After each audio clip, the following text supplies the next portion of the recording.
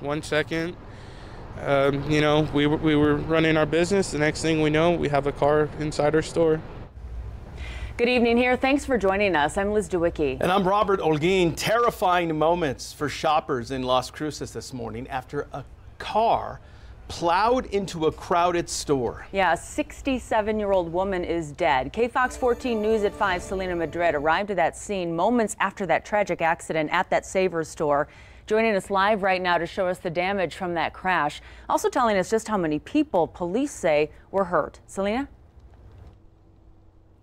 Yeah, Robert, Liz, this is, of course, a developing story, and we have been continuing to get updates throughout the day. The newest update that we have from Las Cruces police, that out of the 15 victims that were hurt, we do now know that one person was killed. Police identifying that woman as 67-year-old Pamela Nelson, who they say was shopping inside of this Savers when this all happened earlier this morning. Go ahead and take a look behind me. You can see right here, this massive board now nailed into the building is where the vehicle crashed into this store. And from what police and witnesses have told us, the vehicle did not come to a stop until it crashed into the back end of this building, traveling through this business.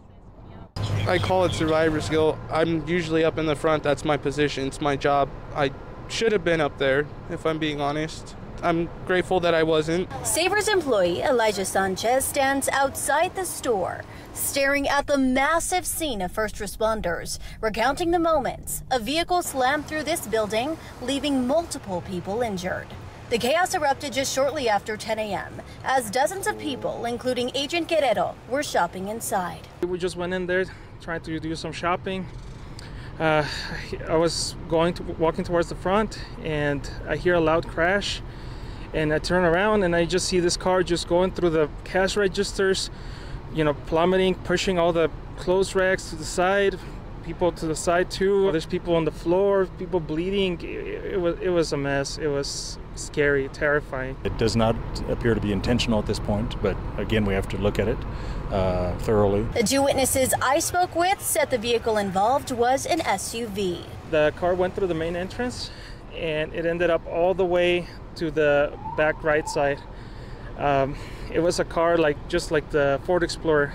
That SUV sending 10 of the 15 people injured to the hospital. One of the customers who was right there in the front of it, she just needed some help being held up, and made sure that she was okay, had the support that she needed. If she needed anything, I told her I'd be right there for her. A quick video obtained by another shopper shows the mess left behind. As we slow this footage down for you, you can see broken glass, debris all over the floor, and if you look to your bottom right, you can see Elijah holding up that woman. It's a day he says he will never forget. It's really sad and heartbreaking, and I hope that, you know, everyone who's hurt by this is going to be okay. My prayers are out to them. Yeah, a very scary situation today here in Las Cruces at the Savers here on North Main Street. Police do say that the people that were hurt, they ranged in ages from 30 all the way to 90 years old.